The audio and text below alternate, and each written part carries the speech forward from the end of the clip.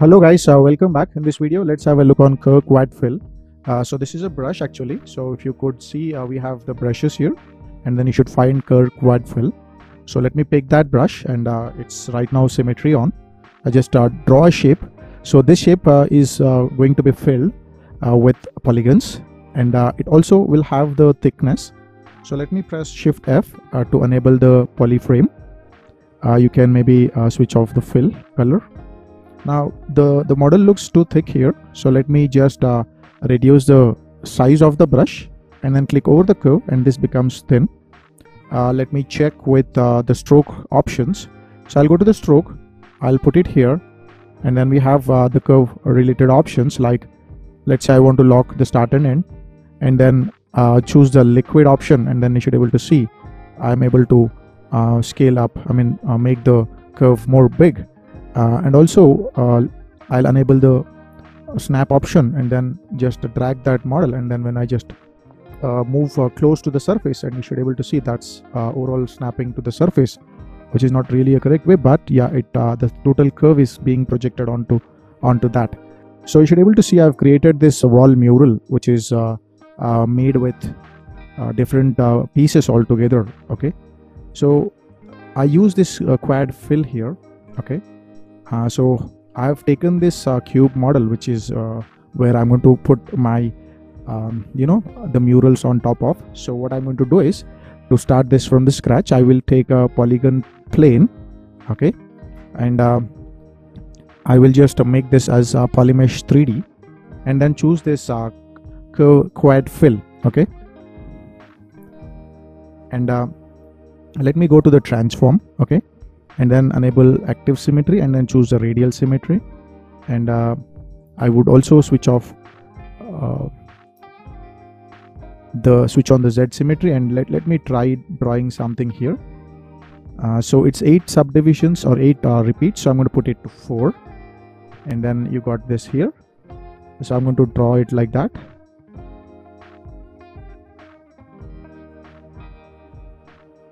And then you should get this piece. Okay, so I can select the brush, okay, the brush, and then start moving this, and then try to manipulate as you wanted them to be.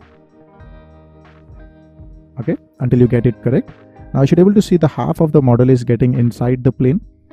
For that you can always choose the brush, and then go to the depth, and then increase that embed value to 100, and then select that curve, and then that sits on the top.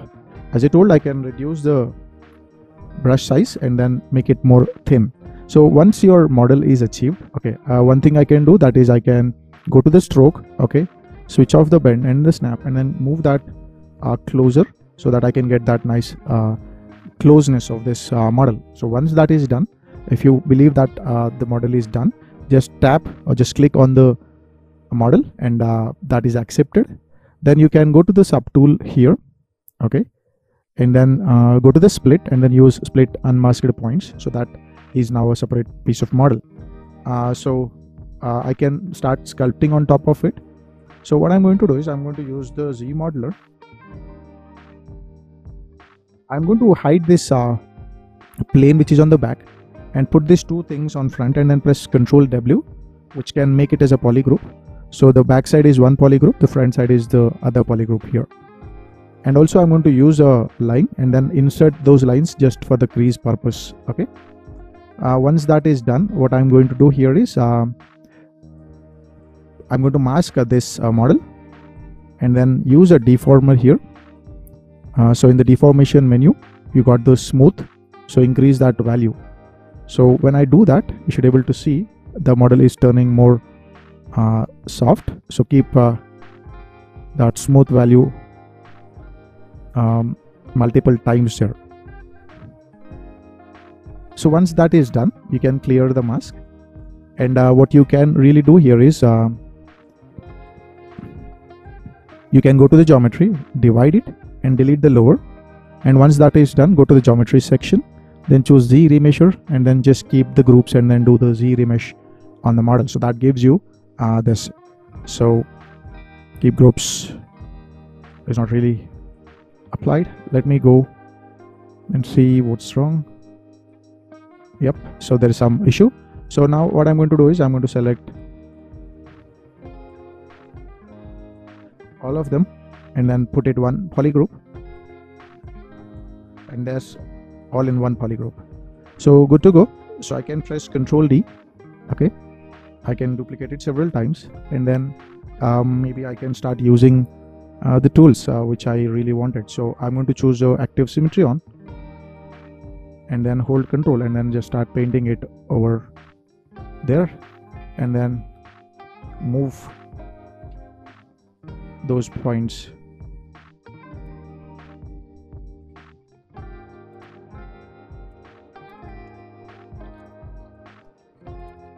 I'll use the deformation menu and then start applying the smooth here.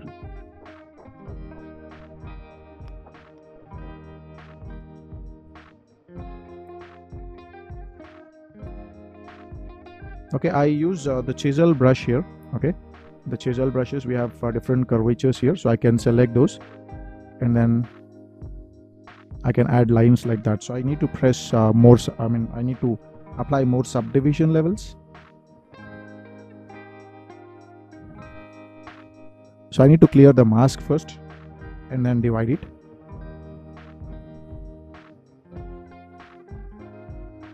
Control D. So the polygons are not really sufficient, so I'm dividing it several times and then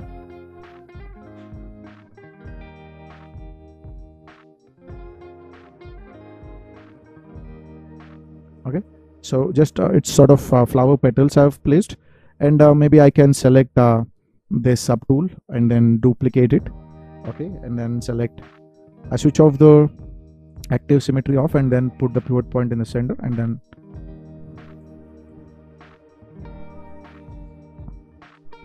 just duplicate it and then move it a bit inside. Once that is done, I'm going to select these both models and then merge down. So once that is done, I'm going to use the append and then choose the sphere and then scale this. I'm going to scale this inside and then put on top of it. Now I'm going to apply the division, and then I'll be using any of this chisel. So it has got the multiple subdivision level, so I need to freeze it.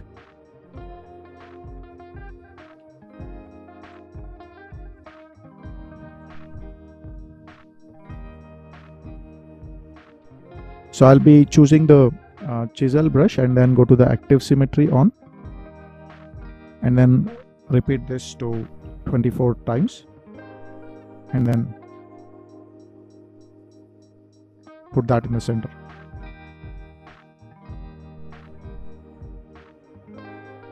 Okay, so that adds up a nice floral design, and you can do all the possible modifications as per your requirement, and that's your choice how you want to make it. But yeah, quad fill is somewhere to start with. So I've modeled the cow and calf model with the same technique.